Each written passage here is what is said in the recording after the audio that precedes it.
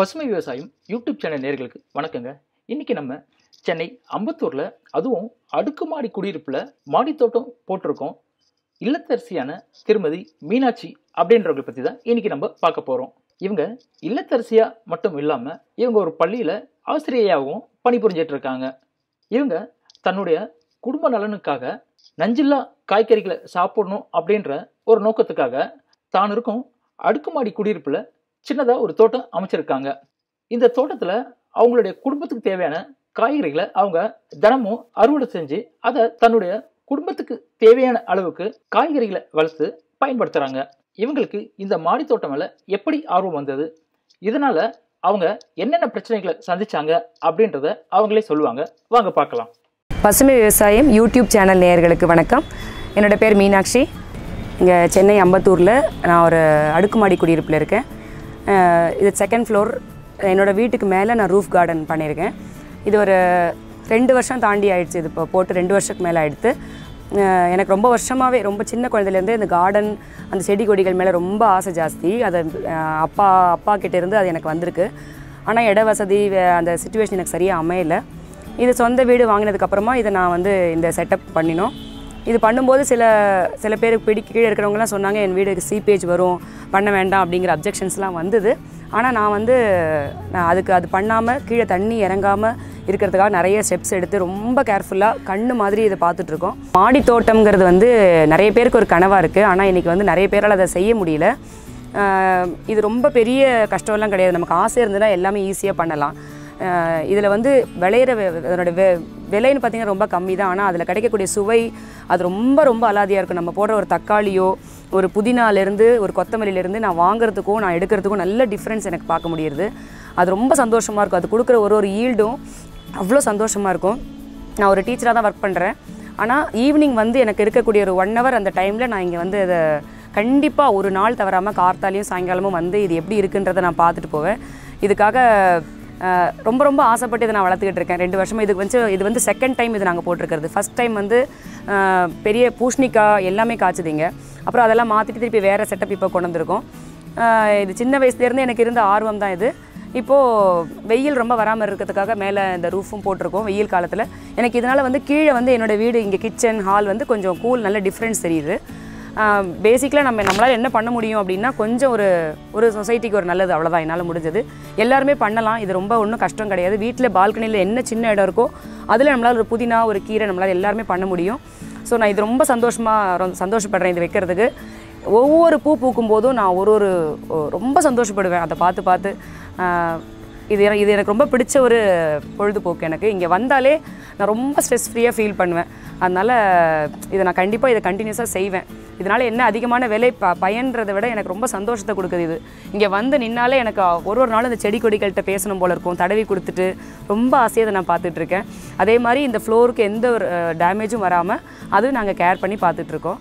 இப்போ இதனால் என்ன குணம், என்னெல்லாம் யூஸுன்றதை நான் சொல்கிறேன், என்னெல்லாம் போட்டிருக்கோம் அப்படிங்கிறத நான் சொல்கிறேன். இப்போ பார்த்திங்கன்னா இது நாட்டு அவரை. இதனுடைய டேஸ்ட் ரொம்ப நல்லாயிருக்கும். இது சும்மா ஒரு 4 காய் என்ன பொரியல் பண்ணுற அளவுக்குலாம் இல்லைனா கூட இதை எடுத்து நான் சாம்பாரில் போட்டால் கூட ரொம்ப டேஸ்ட்டாக இருக்கும். இது பூச்சி வரும்போது நான் இந்த இஞ்சி பச்சை மிளகாய் கொஞ்சம் அரைச்சி தெளிக்கும் போது இந்த பூச்சியெல்லாம் போயிடும். நிறைய பூ விட்டுருக்கு. இது நான் எதிர்பார்த்துட்ருக்கேன் பூ வரும் அப்படின்னு சொல்லிட்டு. நல்லா வந்திருக்கு. அப்புறம் இங்கே புதினா போட்டிருந்தேன். புதினா இப்போ தான் 2 நாள் முன்னாடி கட் பண்ணேன். புதினா நல்லா வரும். அப்புறம் இதுலேயும் தக்காளி தான் போட்டிருக்கேன். எல்லாத்துலேயும் வச்சுட்டேன் தக்காளியை. அப்புறம் இதுலேயும் வெண்டைக்காய் செடி வச்சுருக்கேன். இது பார்த்திங்கன்னா பாரிஜாதம், பவழமல்லி. இது மரம் ஆக்சுவலாக எனக்கு தெரியும். ஆனாலும் வீட்டு மாடியில் கொஞ்சம் பூக்கட்டுமே நமக்கு எடுக்கலாம். ரொம்ப பிடிக்கும் எனக்கு இந்த ஸ்மெல்லு. கொஞ்சம் நல்லா ஹைட்டு வர வரைக்கும் வரட்டும்னு வச்சுருக்கேன். பவழமல்லி நல்ல ஒரு ஸ்மெல்லு, சாமிக்கு ரொம்ப போடுறது ரொம்ப விசேஷம். செம்பருத்திங்க, இது நாட்டு செம்பருத்தி. இதனுடைய குணம்னு பார்த்திங்கன்னா எல்லாருக்குமே தெரியும். ஆனால் நிறைய பேர் வீட்டில் இல்லை. நான் ஆக்சுவலாக கண்டிஷ்னராக யூஸ் பண்ணுவேன். நான் எவ்ரி சண்டே இதை எடுத்துகிட்டு அரைச்சிட்டு ஷாம்புக்கு பதிலாக இதுவும் அந்த ஆலுவேராவும் சேர்த்து நான் யூஸ் பண்ணுறது எவ்ரி சண்டே. இந்த பூக்கிற பூ அவ்வளோ அழகாக சிலகப்பாக பெருசாக நல்லா பூக்கும். ரொம்ப வளர்ந்துட்டதுனால கொஞ்சம் சைடெலாம் கட் பண்ணி விட்டுருக்கேன். இந்த செம்பருத்தி இது நாட்டு வகை, நல்ல ரெட் கலர் செம்பருத்தி.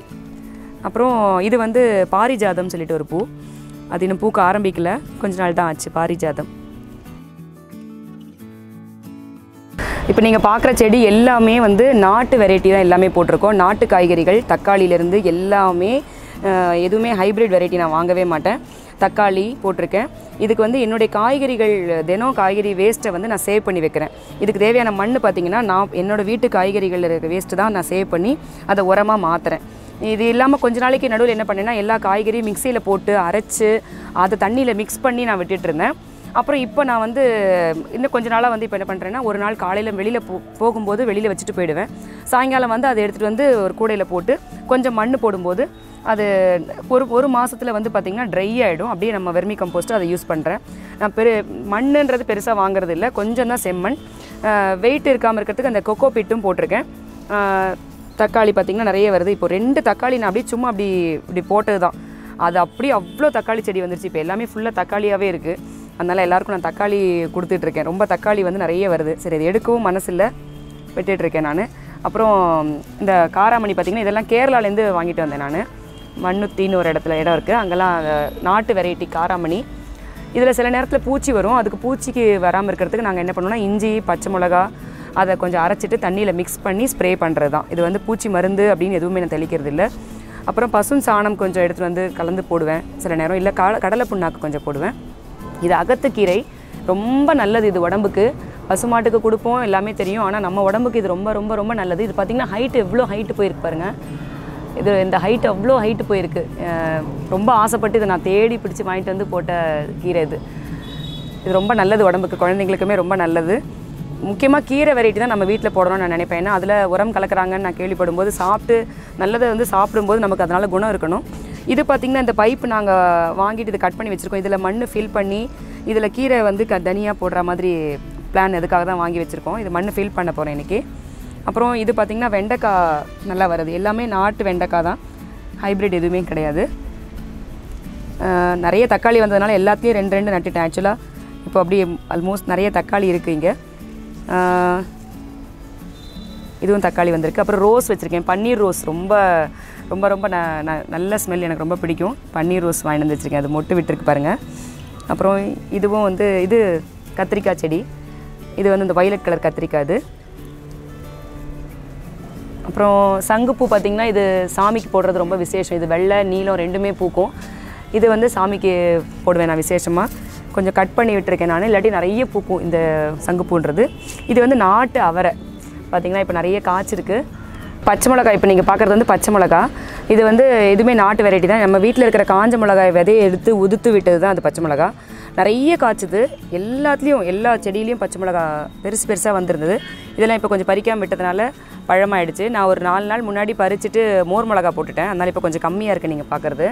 இல்லைனா ஃபுல்லும் பச்சை மிளகா எல்லா இடத்துலையும் இருந்தது. அதுக்கப்புறம் இதில் வந்து பார்த்திங்கன்னா மணத்தக்காளி. இது பாருங்கள் எவ்வளோ பெரிய பழமாக வந்திருக்கு.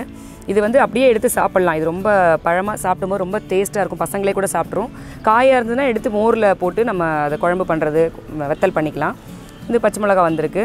நிறைய மணத்தக்காளி. இது நான் வச்சதே கிடையாது, அதுவாக வந்தது தான். அதெல்லாம் எல்லா இடத்துலையும் நிறைய மணத்தக்காளி வருது. உடம்புக்கு ரொம்ப நல்லதுங்கிறதுனால நானும் அதை அப்படியே வச்சிட்ருக்கேன். இதோ இங்கே பாருங்கள் எல்லாமே மணத்தக்காளி பெரிய பழமாக வரும்.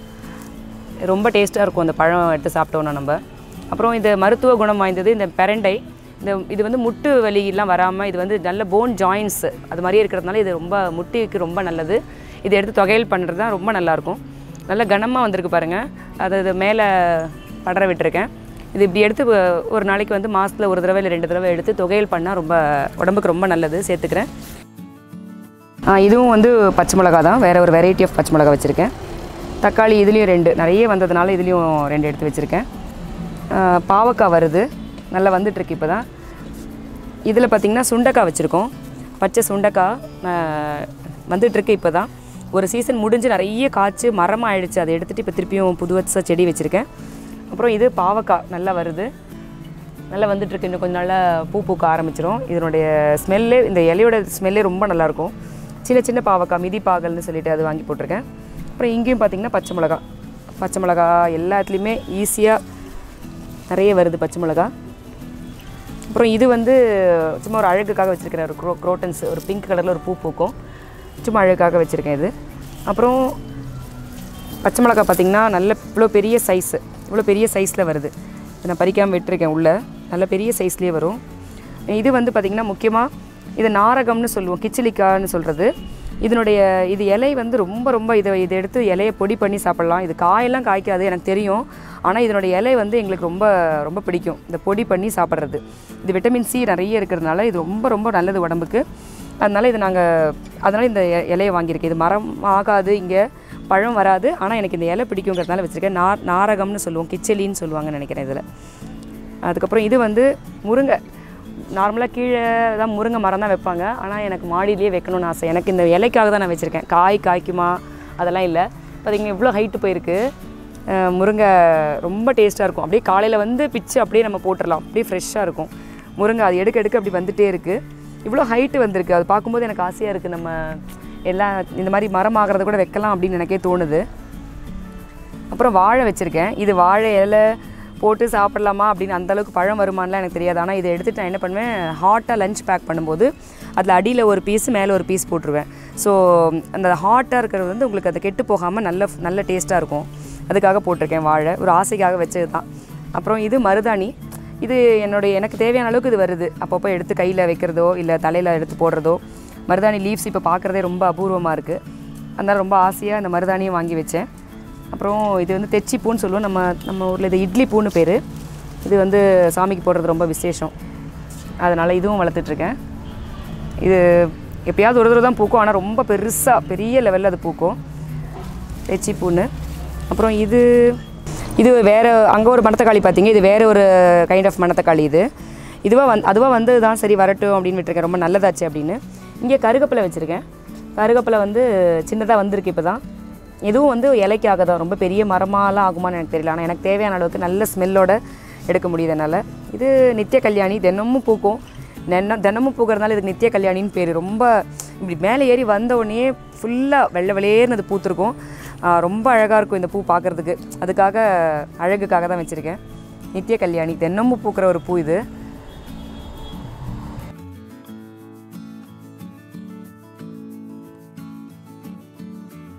இவ்வளோ நேரம் பார்த்தீங்க இல்லையா, இந்த செடிக்கெல்லாம் வந்து நான் தண்ணி எடுத்து விட்டுட்டு இருந்தேன். அப்புறம் பார்த்தோம் இது வேறு ஏதாவது நம்ம யூஸ்ஃபுல்லாக பண்ணலாம். நம்ம மோட்டர் போட்டோன்னா அந்த ஓவர்ஃப்ளோ ஆகும்போது கீழே தண்ணி ஓவர்ஃப்ளோ ஆகுதுன்னு தெரிஞ்சோடனே ஆஃப் பண்ணுறோம் இல்லையா. ஆஃப் பண்ணதுக்கப்புறம் ஒரு 4 பக்கெட் தண்ணி கீழே போகும், ஆஃப் பண்ணதுக்கப்புறமும் போகும். அந்த தண்ணியை வந்து நாங்கள் இப்போ ரீடைரக்ட் பண்ணி விட்டுருக்கோம். அந்த வேஸ்ட் வாட்டரை மோட்டரை ஆஃப் பண்ணதுக்கப்புறமா போகக்கூடிய தண்ணியை அங்கேருந்து இங்கே வந்துட்டு ஒரு வால் வச்சுருக்கோம். மழை காலத்தில் இதை மூடி வைக்கலாம் அப்படிங்கிறதுக்காக. இதை நான் திறந்து விட்டுட்டேன் அப்படின்னா இது வழியாக தண்ணி வரும். வேஸ்ட் வாட்டரு ஆஃப் பண்ணதுக்கப்புறமா வர வாட்டர் வந்து இது வழியாக வந்துட்டு இங்கே தண்ணி வரும். இங்கே அது ஒரு ரவுண்டு இப்படி போயிட்டு அப்படி வெளியில் போகிறதுனால கீழே போகக்கூடிய வேஸ்ட்டாக போகிற வாட்டரை நம்ம இந்த செடிகளுக்கு யூஸ் பண்ணிக்கிறோம். இப்போ நான் காட்டுறேன் பாருங்கள், எப்படி நான் காட்டுறேன். இங்கே தண்ணி இப்போ மோட்டர் போட்டு வந்திருக்கேன், இப்போ ஓவர்ஃப்ளோ ஆறுது. இப்போ பாருங்கள், மோட்டர் ஆன் பண்ணி ஓவர்ஃப்ளோ ஆயிடுச்சு, சுவிட்ச் ஆஃப் பண்ணிட்டேன். அப்போ இந்த தண்ணி வந்து இது வழியாக வருது. இங்கே ஒரு ரவுண்டு வந்துட்டு அப்படியே இந்த வேஸ்ட்டாக போகக்கூடிய தண்ணி இப்படி நம்ம திருப்பி விட்டுருக்கோம். எல்லாத்துக்கும் ஒரு ரவுண்ட் தண்ணி வந்துடும். அதனால் தண்ணி அதிகமாக வீணாக போகாது. கீழே வேஸ்ட்டாக போகக்கூடிய வாட்டர் நம்ம செடிக்கு விட்டுருக்கோம். அவ்வளோதான். இதுக்காக நான் எக்ஸ்ட்ரா தண்ணின்னு எதுவுமே விட்டுறதில்ல. இது வந்து நம்மளே பண்ணிடலாம் சிம்பிளாக. அவங்க பைப் வாங்கி கொடுத்து பண்ணினோம். இப்போது வாட்டர் சேவிங்காக நம்ம ஊரில் இல்லை ஒரு வாரம் அப்படின்னா கூட நம்ம இதை ஆனில் வச்சுட்டு போயிட்டோம்னா எப்போ மோட்டர் போடுறாங்களோ ஓவர்ஃப்ளோ ஆகும்போது அந்த தண்ணி ஆட்டோமேட்டிக்காக இதுக்கு ஒரு ரவுண்டு வரும். ரொம்ப வெயில் அப்படின்னா மட்டும் நம்ம கொஞ்சம் எக்ஸ்ட்ரா விட்டால் மட்டும் போதும்.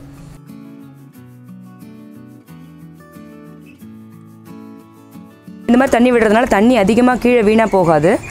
எவ்வளோ தேவையோ அவ்வளோ தண்ணிக்கு வந்து கொஞ்சமாக வரதுனால செடிகள் நல்லா வளருது. இதனால் வேஸ்ட் வாட்டர் தான் நம்ம திருப்பி விட்டுருக்கோம். அதுக்கப்புறம் தண்ணி வேஸ்ட்டாக போகிற அந்த எக்ஸஸ் வாட்டர் வந்து கீழே வரும்போது அது இங்கெல்லாம் ஒழுகி தர டேமேஜ் ஆகாமல் இருக்கிறதுக்கு இதை ஒரு பைப்பில் கலெக்ட் பண்ணியிருக்கோம் பாருங்கள். இப்போ இது வழியாக எக்ஸஸ் வாட்டர் இதில் வரும். இது வழியாக வந்துட்டு இது நம்மளே போட்ட ஹோல் தான். இது அப்படியே இது வழியாக வந்து அப்படியே ட்ரைனேஜ் போகிற மாதிரி அங்கே கீழே பைப்பு கீழே நான் ஒரு பக்கெட் வச்சு அதையும் கலெக்ட் பண்ணிவிட்டு வந்து இதில் விடுவேன். அதனால் இதுக்கும் தண்ணி கொஞ்சம் கொஞ்சமாக தான் வருது, வெளியில் வராது. அந்த மாதிரி வந்தாலும் அதை வந்து கலெக்ட் பண்ணி கீழே விட்டுருக்கோம். ஸோ அதனால் இந்த தரை வந்து ரொம்ப நல்ல பாதுகாக்கப்பட்டது. இந்த தண்ணி மட்டும் இல்லைங்க, இந்த கொடி பார்த்திங்கனாக்கா இந்த நெட்டு க்ரீன் ஷேடு வந்து இது பாரிஸ் கார்னரில் போயிட்டு என் வீட்டுக்காரர் தான் வாங்கிட்டு வந்தார். இதை வாங்கிட்டு வந்து அந்த கம்பி போட்டு கொடுத்தாங்க இல்லையா, அவங்ககிட்டே கொடுத்து தைக்க சொன்னோம். அவர் ஒரு சிம்பிள் காஸ்ட் தான் சார்ஜ் பண்ணார். அதை போட்டுட்டோம். ஏன்னா ரொம்ப வெயில், ஏப்ரல் மேலாம் ரொம்ப வெயில் தாக்கம் அதிகமாக இருக்குங்கிறதுனாலையும் எனக்கும் வந்து ரூஃப் ரொம்ப கூலாக இருக்கணும் அப்படிங்கிறதுனாலே இந்த ரூஃப் போட்டிருக்கோம். இது ரொம்ப காஸ்ட்லாம் ஆகலை, ரொம்ப சீப் ரேட்டில் தான் பாரிஸில் போயிட்டு வாங்கிட்டு வந்து அதை போட்டிருக்கோம். இந்த கொடி கயிறு எதுக்கு போட்டிருக்கோன்னா கொடிகள் படர்ந்து வர்றதுக்காக போட்டிருக்கோம். இது வந்து இன்னும் கொஞ்ச நாளில் பார்த்திங்கன்னா அந்த சங்குப்பூலாம் ஃபுல்லாக படர்ந்து வந்துடும். அப்போது இது ஃபுல்லாக கொடியாக இருக்கும். அப்போது வந்து எனக்கு கீழே வந்து ரொம்ப கூலாக மெயின்டைன் ஆகுது. அதுதான் இதனுடைய ப்ளஸ் அட்வான்டேஜ். அப்பார்ட்மெண்ட்டில் இருக்கும்போது நம்ம மாடியில் தோட்டம் வைக்கும்போது தண்ணி ஒழுகி தரை டேமேஜ் ஆகுது அப்படிங்கிற ஒரு கம்ப்ளைண்ட் நார்மலாக இருக்கும், ஒரு ஒப்பீனியன் இருக்குது. அதனால் நமக்கு வந்து தரை என்றைக்குமே டேமேஜ் ஆகக்கூடாதுங்கிறதுக்காக தரையில் ஒரு வெதர் ப்ரூஃப் கோட்டிங் ஒன்று அடிச்சிருக்கோம். இதனால் இதுக்கு மீறி கீழே வந்து தண்ணி இறங்கவே இறங்காது. அது ஒரு ஸ்பெஷல் கேர் வந்து நாங்கள் கொடுத்துருக்கோம் தோட்டத்துக்காக. இப்போ நீங்கள் பார்க்குறது வந்து வெர்மி கம்போஸ்ட்டு, மண்புழு வரும். என்னோடய வீட்டு காய்கறி கழிவு மட்டும் நான் தினம் வந்து இதில் போட்டுட்டு அது மேலே ஒரு லேயர் மண் போட்டுட்டு இந்த கவரால் மூடி வச்சுட்டு போயிடுவேன். அவ்வளோதான். இதுக்கு வந்து சன்லைட் மட்டும் படக்கூடாது. இப்படியே வச்சோம் அப்படின்னா ஒரு மாதத்துல இது ட்ரையாக ஃபுல்லாக கன்வெர்ட் ஆகிடும். இதில் முக்கியமாக லெமன், சிட்ரஸ் வந்து இந்த சாத்துக்குடி அது மட்டும் போடக்கூடாது. மீதி எது வேணால் நம்ம போடலாம். நம்ம வீட்டு கழிவு காய்கறி கழிவு எதாக இருந்தாலும் இதில் போட்டு நம்ம மூடிட்டோம்னா ஒரு மாதத்தில் அப்படியே ஒரு நல்ல ஒரு மண்புழு உரமாக அது மாறிடும். அதுதான் நான் போட்டுட்ருக்கேன். வெளியிலேருந்து மண்புழு உரம் நான் வாங்குறதே கிடையாது. இது வந்து கொக்கோ பிட்டு வெயிட்லெஸ்ஸாக இருக்கணும் அப்படிங்கிறதுக்காக நல்லா தண்ணியை உறிஞ்சி வச்சுக்கும். இது ப்ளஸ் வெயிட்லெஸ் அப்படிங்கிறதுக்காக இது வந்து எல்லா தொட்டிலையும் கொஞ்சம் மிக்ஸ் பண்ணுறதுக்காக வாங்கி வச்சுருக்கிறேன். இது கட்டி தான், இது காயர் பித்துன்னு சொல்கிற கொக்கோ பிட்டு.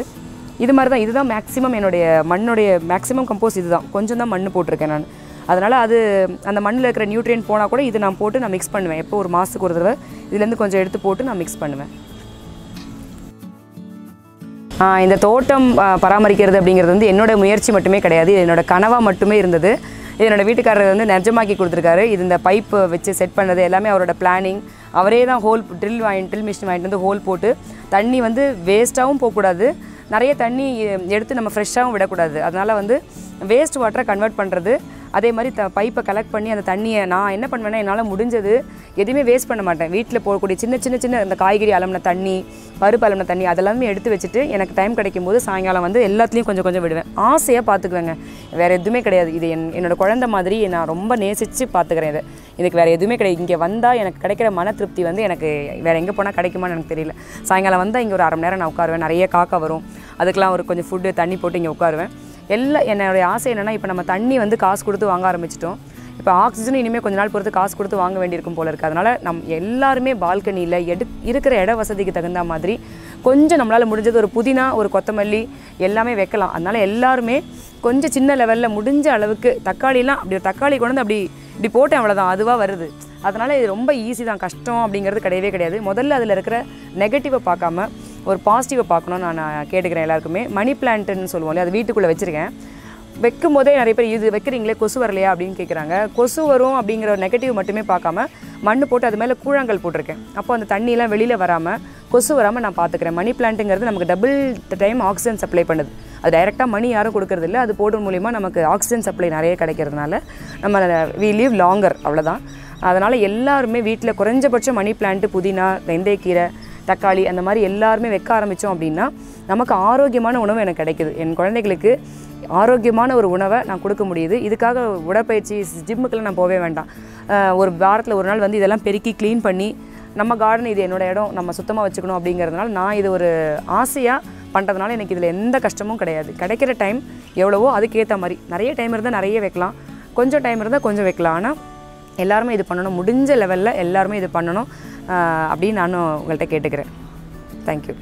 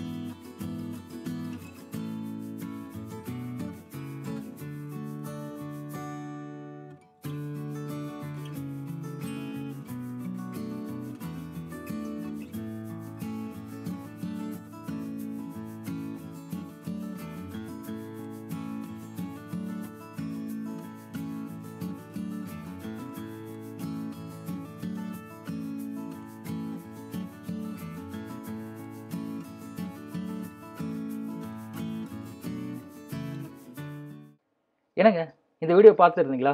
ரொம்ப பிடிச்சிருந்தா? இதேமாதிரி நீங்களும் வீட்டில் தோட்டம் போட்டிருக்கீங்களா? அதை உங்களுக்கு இந்த யூடியூப் சேனலில் போடணுமா? உடனே கணேஷ் அரவிந்த் 91@gmail.comக்கு உங்கள் அட்ரஸ், ஃபோன் நம்பரை சென்ட் பண்ணுங்கள். அது போதுங்க.